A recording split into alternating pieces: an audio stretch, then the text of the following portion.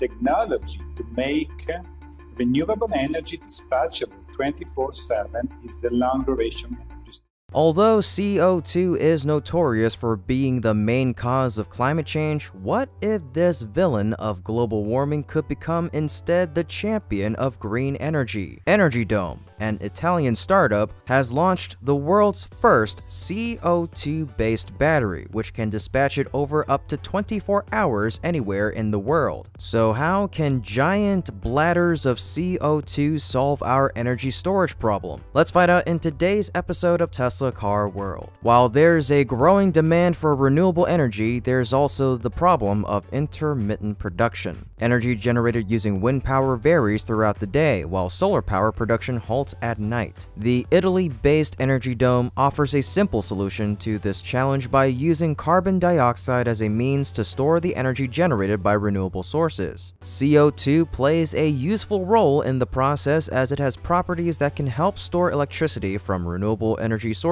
when it is converted from gas to liquid. So what is the price of this system compared to the lithium-ion storage system? The advantage of this technology is that it does not rely on lithium-ion batteries, which are often used for energy storage. The process also does not use any rare earth minerals, such as cobalt. It only requires steel, CO2, and water. Also, the closed-loop system generates no emissions. The founders said Energy Dome's first full-scale storage plants should cost just under $200 per kilowatt hour, which is also about half the price of a lithium-ion energy storage system. To be independent of minerals and rare materials is a big advantage not only from the point of view of energy security, but also in terms of geopolitical stability, said Spadaccini, Energy Dome's founder and CEO. But how long can a CO2 battery store energy? From a storage viewpoint, most installations max out at around 6 hours for the best cost advantage. Obviously, that's not enough to back up the grid during extended periods of low renewable energy generation or overnight. That's where Energy Dome would come in handy, as their CO2 battery could churn out energy for up to 24 hours. If need be, the CO2 battery can stretch that duration out to even a week or longer. That broad range means that the CO2 battery can go head-to-head against lithium-ion for solar energy storage, but it can potentially outcompete its rival for the longer-term needs of wind energy. So how does the battery work to achieve this? Our system is fully closed. We have no emission into the atmosphere.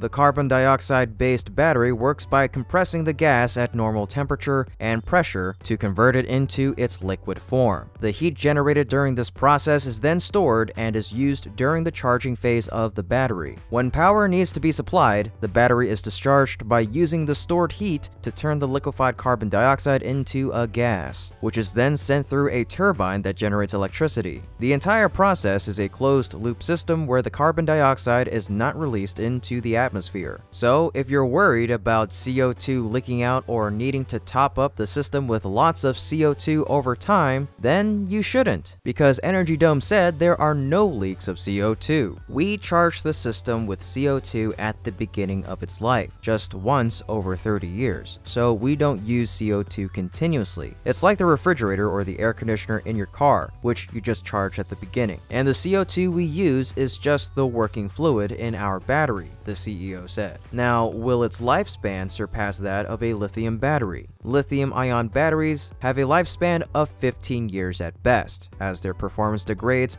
with charging cycles. In contrast, it's only needed to kickstart the system. The Energy Dome system is meant to last for up to 30 years. Flexibility is another plus of the Energy Dome solution. They're using a modular approach to customize their battery size and match different storage requirements. Recycling is a topic that gets a lot of attention, so can this battery be recycled? Our CNET battery is fully sustainable, fully recyclable. We just use steel to produce the CO2 battery, and we use water only once to fill our water tank. We do not use water during the operation of the CO2 battery, and we just use a small amount of CO2 to charge the battery at the beginning without any consumption of CO2 during the operation, Spadaccini said. There are some challenges with the CO2 battery, but what are they exactly?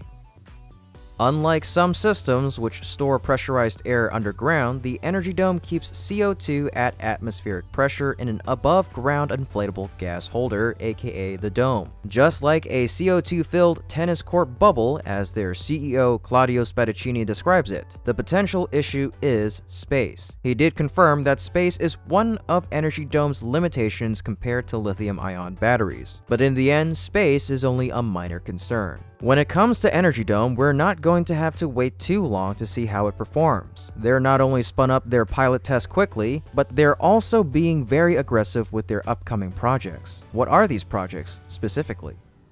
Energy Dome began its operations in February of 2020 and has progressed from a concept to full testing at multi-megawatt scale in just over 2 years. It sited its first CO2 battery in an industrial area with an existing electrical connection in Sardinia. At the end of June, Energy Dome announced that it had secured $11 million in bridge funding that it used to buy equipment for a 20-megawatt, 200-megawatt-hour, 10-hour duration facility for Italian utility A2A, with which it has a memorandum of understanding. Other Energy Dome investors include 360 Capital, Barclays, Novum Capital Partners, and Third Derivative. Since Energy Dome uses off-the-shelf components to build its large carbon dioxide battery, the deployment of the technology is relatively easy and fast, with the company expecting its first commercial facility to begin operations as early as 2024. As promising as it sounds, CO2-based storage systems won't entirely replace lithium-ion batteries, which are still the most cost-efficient option for lower-scale, short-run applications. So an integration of the two technologies may be the best green deal for the years ahead. How do you feel about CO2 batteries? Could it replace Tesla's lithium-ion energy storage system? Let me know your thoughts in the comments section down below. Otherwise, that's it for today's episode. We sincerely thank you for watching and for all of your support of our channel. As always, if you enjoyed our video, please leave us a like, share the video, subscribe to the channel, and ring that bell to stay up to date on exciting developments in the world of EVs and green technology. Once again, we thank you so much and we hope to see you again next time. Until then, take care and be safe.